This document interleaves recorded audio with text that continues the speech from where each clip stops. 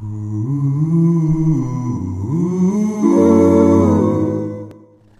this whole time I've just been needing to connect to myself.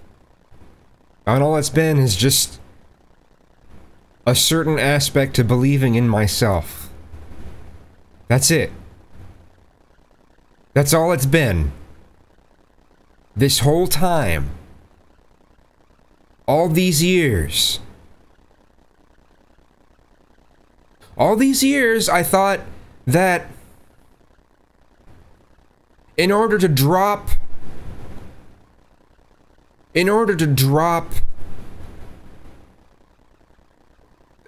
my spirituality or whatever, I had to drop that part of myself. I had to just like, well, let's throw away your self-esteem because it was like intertwined.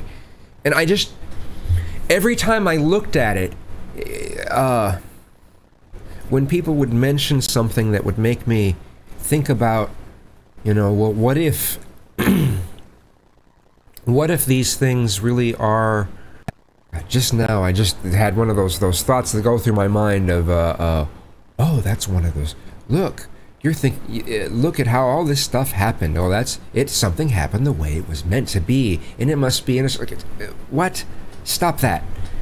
I mean, who knows? Maybe there's some sort of path that everyone's on, and everything's on this static thing, but we don't know that. I'd like to think that I have a free will. But I thought that in order to separate those things, I would have to go back to, I would have to literally put my entire mindset back to when I was in, like when I was 12 or something, and I thought I'd have to like start everything over from when I was 12. Yeah, I thought it would be, by the time someone reaches my age, you know, there's certain parts of your brain that just are, they're just, at that point, they're going to be thinking a certain way. And I think it's probably more by like the age of 30 that sort of thing really starts to happen. And this idea of completely reprogramming my brain and having to start way back was just so foreboding. And those sorts of thoughts were going through my mind every so often, and then, like in that last video, it just suddenly clicked. It's just like, well, this whole time I've been just connecting to myself. What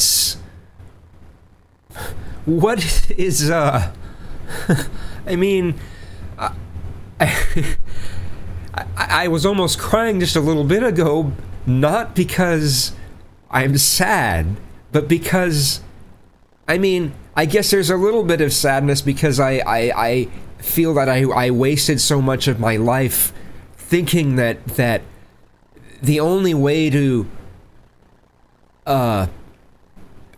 I don't know, I mean, like, I'm just thinking about, like, with my music, it's like, well, it's from me, it's all from me, the music's all from me, it's not, I mean, I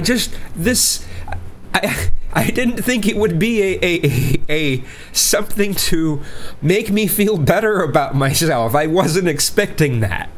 I wasn't. I'm just, I'm still, I am in shock. I'm in shock.